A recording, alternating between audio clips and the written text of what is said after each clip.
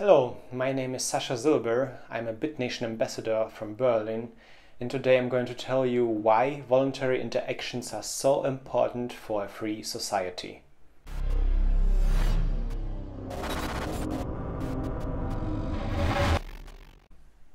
We, the people, are different. We have not only different tastes, morals, preferences, lifestyles, but we also look and think different. We all act in various ways and have our own very personal goals. Every time we do something, we act.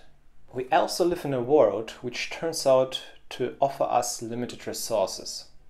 Not only material, natural resources are limited, but also the time itself, the time which we have to live our lives. For we are not immortal and cannot do everything at the same moment of time. We have to make choices.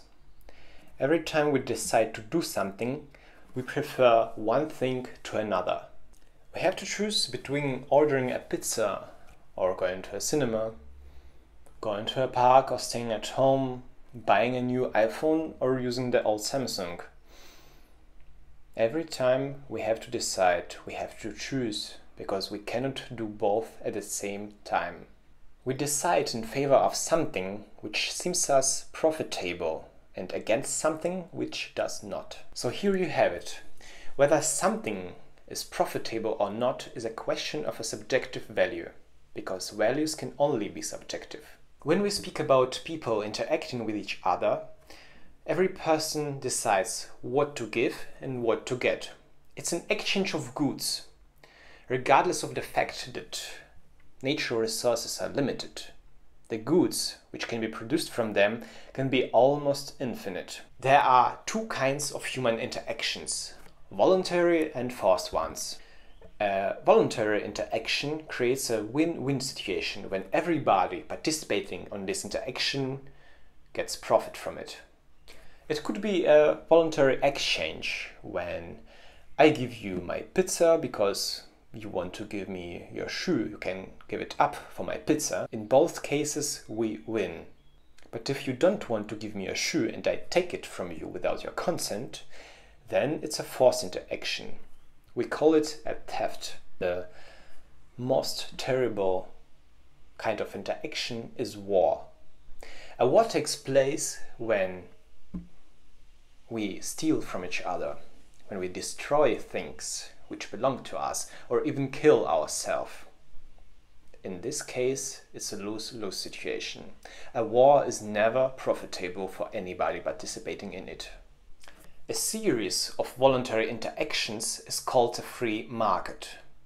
On a free market, everybody is exchanging goods voluntarily and freely. Exchanges are caused by different resources and different goals each of us has, and they are never objectively equal, because otherwise people would not exchange at all. Here in Europe, we live in a relatively free but also very regulated market. Price regulations, production limitations, licenses are plaguing the self-organizing and natural economical order. But in developing countries of Asia, South America, Africa, where governments have caused a total economic collapse with unlimited regulation, expropriation and hyperinflation, crime and poverty prosper. When people cannot exchange goods freely and voluntarily, everybody ends up in a lose-lose situation. As for law and justice, the state alone controls the production of security. There is no competition.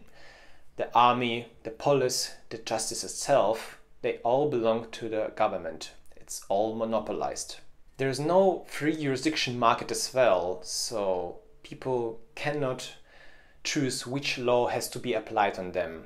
As the economical theory successfully proved, the monopoly is only profitable for the monopolist, and it results always in rising prices and sinking quality. The jurisdiction system offered by the government is a monopoly. It's a forced interaction.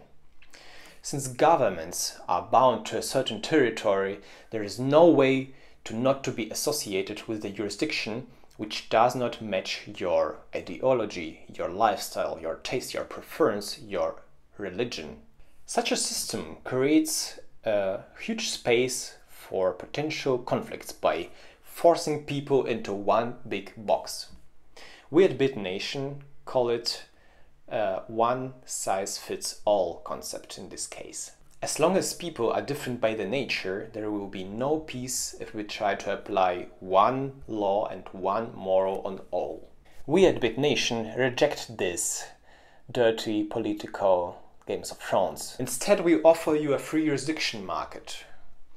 Since jurisdictions and voluntary nations, as we call them, created on Bitnation's platform Pangea, compete with each other, the better ones will get only better by offering a better product, a better service, and the worst ones will be pushed from the market accordingly to the natural economical law.